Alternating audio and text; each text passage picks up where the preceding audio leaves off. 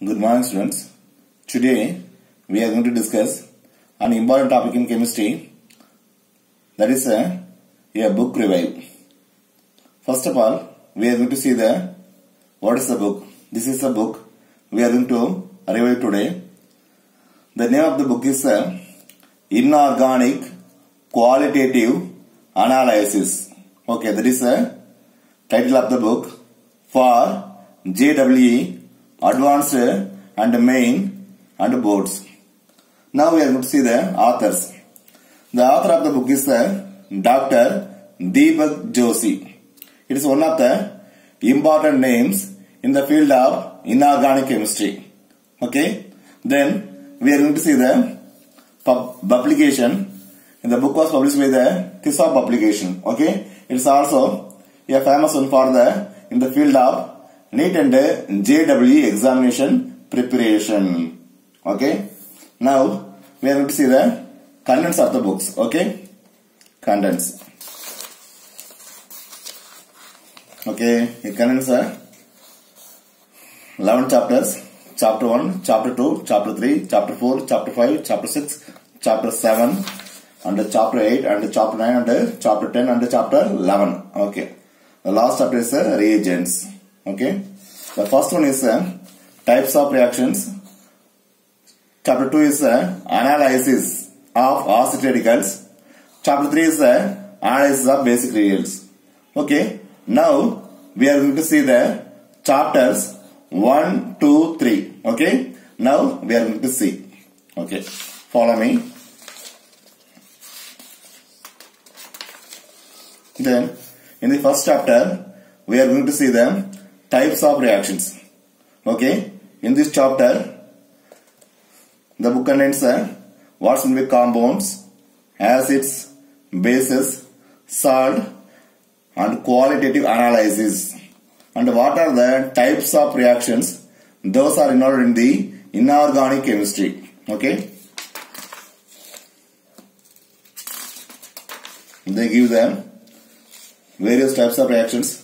Those are involved in the inorganic chemistry.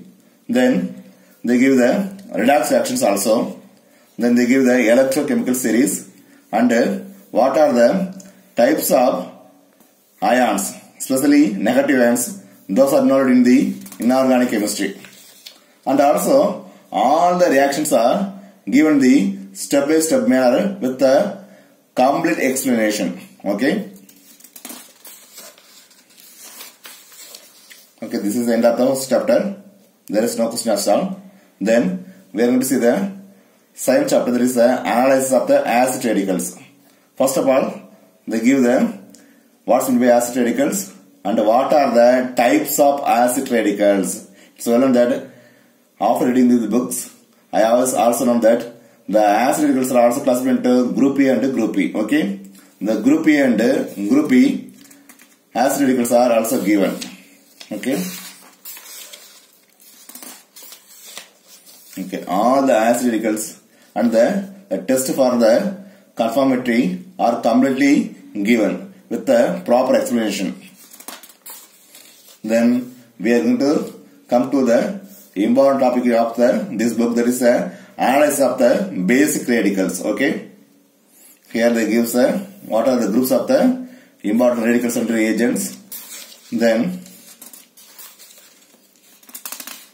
they explain each and every groups. Then at the end of the chapters, they give the questions. Okay, that is passage based questions. First of all, they are given. Okay, for the paragraph 1 and 2 and 3. Then first group. Okay, this is a very nice book. In this book, all the chapters are explained thoroughly and completely, without omitting any ideas. All the ideas are given very in a clear manner. Okay. Now we see what is the total number of the pages of these books. This book contains 188 pages. Okay. Okay. This book was presented in the long form. Also 188 pages is very much enough. Okay. Then we come to the conclusion. Why should we buy these books. Okay, why should we are going to buy the books? That is a very important. Okay, now we are going to see the advantages of these books. Okay, first of all, this book is ideally fitted for the JW, NEET and Olympiad preparing students. Okay, the contents of the books, first group, second group, third group, fourth group, fifth group and sixth group are rich, vast and detailedly explained. Okay, then let us come to the each and every chapter. Each chapter provides a detailed theory and also all the reaction and reagents are involved. Then the contents involve all the chemical reactions, those are not in the inorganic chemistry. Then at the end of the chapter, a lot of multiple choice questions are given to evaluate our understanding. Then it's a very one of the best book. I think that after reading this book, if you want to study the S black elements, P black elements or D black elements, A black elements, you will understand the inorganic chemistry in the entirely different level. Simply said, it's a pakka mass. Okay, therefore I would like to recommend all the students to buy this book and use the books. After reading this book, you are going to read any inorganic chemistry textbook.